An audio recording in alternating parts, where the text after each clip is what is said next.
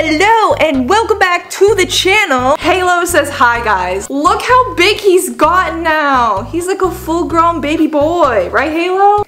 He's mad. No, I'm just kidding, Halo. You're still really small and beautiful. Comment down below that he's beautiful. I don't want to make him feel bad. He's getting close to being a year old now, guys. Time goes by way too fast. I feel like I just got him. Anyways, guys, hello and welcome back to the channel. If you guys are new here, hi, my name's Lyssy. I post really weird videos every single week, so feel free to subscribe and join the family. Also, congratulations to today's shout-out winners. If you guys want to win a shout-out in the next video, just leave a nice comment down below. Today, guys, we're going to be talking about Toys R Us, a place that you can go to and be surrounded with every single popular toy that you could possibly think about. For those of you guys who did not grow up with Toys R Us, I genuinely feel bad for you guys. For me, growing up with Toys R Us was a surreal, magical moment. I never will forget the times as a kid when my mom brought me to a Toys R Us and she was like, "You can just pick out one toy." And I would come back with like an armful of toys. She's like, "Mom, please buy me all of them." And then she would just buy me one of them.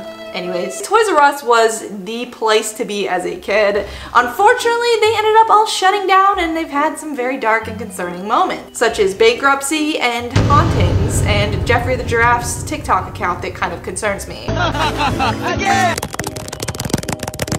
Today we're going to be talking about more of the downfall of Toys R Us and the hauntings of Toys R Us. Grab some popcorn, grab a teddy bear, and buckle up, and we're going to be spilling some Toys R Us tea. So, starting all the way back with the history of Toys R Us, just because I'm a nerd and I want to cover that. Toys R Us history began with Charles Lazarus, who founded the business in 1948. That was a freaking long time ago. Toys R Us has been around for a very long time. It was founded in 1948 as a children's bargain town, and later became Children's Supermart, and finally opened its first Toys R Us store in Rockville, Maryland in 1957. This included iconic elements like Dr. G, Raph, the mascot, and all the fun rainbow stripes designs that Toys R Us carried in the nostalgic beginning. Lazarus's idea was deceptively simple: build a supermarket, but for toys, right? Because we all loved going to the supermarket to pick out our food. Same thing, you get a cart and you fill it with toys. So that was kind of the marketing scheme behind a Toys R Us. While other toy shops had display cases and decorative interiors, Toys R Us had concrete or tile flooring to feel more like a grocery store, but with toys. And there were rows and rows of toys laid out next to each other, grocery store style, to make it feel like you were shopping for groceries. The store's bare bones appearance didn't seem to matter to consumers who were entranced with all the bright, fun, colorful toys within. And in the 1950s and 1960s, Toys R Us ushered in some of the most iconic toys of all time ever created. From the Mr. Potato Head to the Barbie to the Easy Bake Oven. This place was booming and it popped off so well. This was the place to get your kids gifts for the holidays and their birthdays and just for everyday occasions. This is where parents brought their kids to get them a surprise. Lazarus bought and sold so many toys that he was able to negotiate contracts to buy toys for cheaper than his competitors at other toy stores. This made Toys R Us into what retail historians recognize as a category killer. A company that so competitively dominates its retail category that it drives all of its competition out of business completely. So at the time, any other toy stores that were trying to compete with Toys R Us just simply couldn't, because Toys R Us had the most unbeatable prices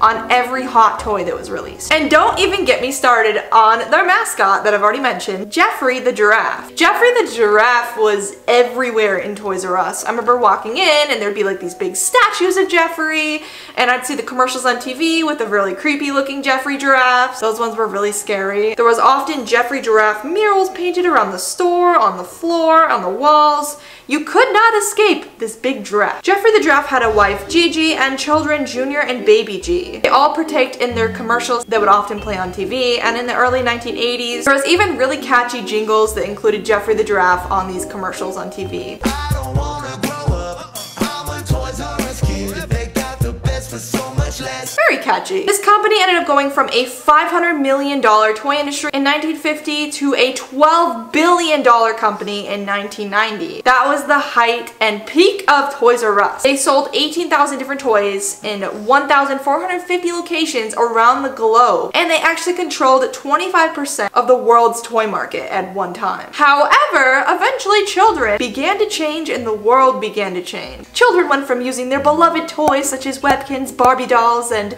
their Easy Bake Ovens to using their iPads and iPhones, which I don't even know how this happens, because if I were to go back as a kid and be like, do I want the iPad or do I want the Barbie Play-Doh set, I would choose the Barbie Play-Doh set, because I feel bad that kids didn't grow up with nostalgia like I did. And with the increased usage of technology came other factors, such as the factor that people ended up buying toys online, and competitive resellers started being able to beat Toys R Us toys prices, and Toys R Us became overpriced finally for the average family to buy their kids toys. They started having increased competition from online retailers and heavy debt burden from restricting factors, inability to adapt quickly to changing consumer preferences, and mismanagement. And on September 18th of 2017, Toys R Us filed for Chapter 11 bankruptcy. However, I do believe there's been a mini comeback of Toys R Us as they've made a deal with Macy's as of recently. No, the old Toys R Us is not exactly back, but they did have the potential to bring some of the old magic kind of back into your local Macy's. Macy's has installed 451 Toys R Us branded toy shops in its stores, so you can go into your local Macy's and find some Toys R Us nostalgia, but it's just not quite the same, unfortunately. It will never be the same as walking into the original building of a huge giant Toys R Us filled with Jeffrey the Giraffe at every corner you could possibly find. There is one location left of an actual Toys R Us, and this is the one that opened on December 16th of 2021